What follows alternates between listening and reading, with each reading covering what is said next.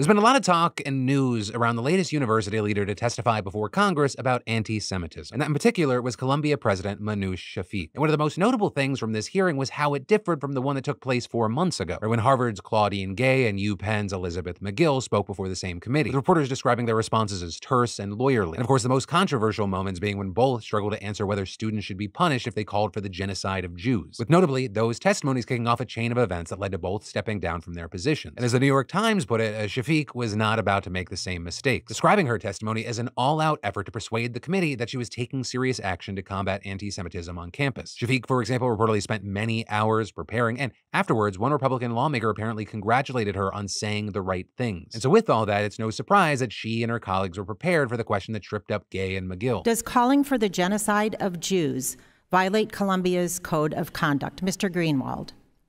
Yes, it does. Ms. Shipman. Yes, it does. Dr. Shafik. Yes, it does. And Professor Shizer.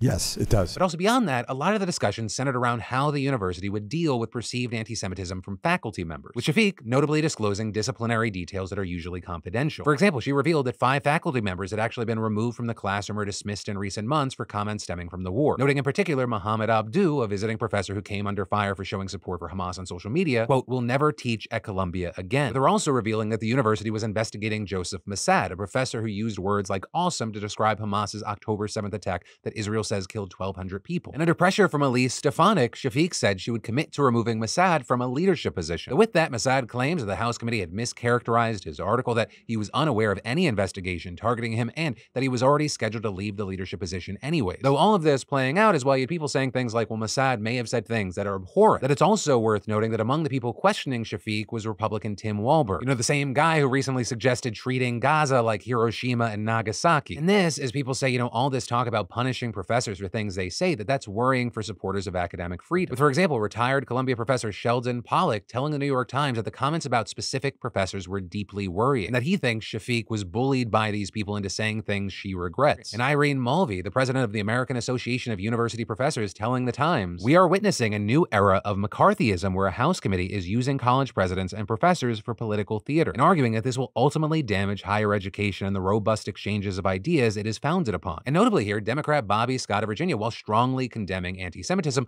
also suggested that this was political, noting, for one, that anti-Semitism on college campuses is not new, with him actually playing video clips of the 2017 Unite the Right white supremacist rally which wound through the University of Virginia, and Scott emphasizing that, quote, "We have witnessed a disturbing rise in incidents not only of anti-Semitism, but also in racism, Islamophobia, homophobia, and other forms of hate." And so with that, he suggested that the committee should be investigating all of them. You also had Ilhan Omar of Minnesota, one of the only 2 Muslim women in Congress, specifically questioning Shafik on whether sufficient action was being taken to help students who face anti-Arab or Islamophobic hate, referencing instances where pro-Palestinian activists were doxxed, as well as the case of the business school assistant professor who had equated Palestine supporters to terrorists and had been accused of harassing students. And then, in one of the weirdest parts of the whole hearing, Republican Rick Allen seemingly quizzed Shafik about her knowledge of the Bible. Are you familiar with Genesis 12:3?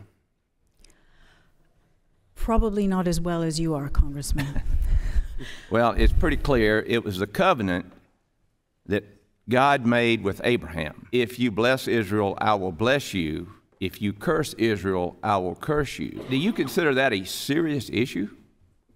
I mean, do you want Columbia University to be cursed by God? And notably there, Congresswoman Johanna Hayes responded to this by saying that the injection of biblical theology into the hearing was inappropriate. All of this kind of just showing us how many different directions people were coming from at this issue, right? And also how you have people disagreeing at such a fundamental level. For example, there's so much disagreement on just how to define anti-Semitism. And in the hearing, for instance, lawmakers raised the issue of the phrase "from the river to the sea," which notably some people believe calls for the elimination of the state of Israel, while others say it's just an aspirational call for Palestinian freedom, which Shafik at one point basically acknowledges and saying it's a difficult issue because some people hear it as anti-Semitic, other people do not. And with that, the argument is that whatever someone's intentions may be, the result can be to make Jewish students feel unsafe. It brings us to this whole other debate about how much we should distinguish between feeling unsafe and being unsafe, right? With people asking, well, where do you draw the line? And also, notably, all of this playing out as pro-Palestinian Columbia students are now continuing to protest for a second day in response to Shafik's testimony, with some reportedly being threatened with suspension. But with everything that we've seen and as everything is playing out, I gotta ask you, what are your thoughts here?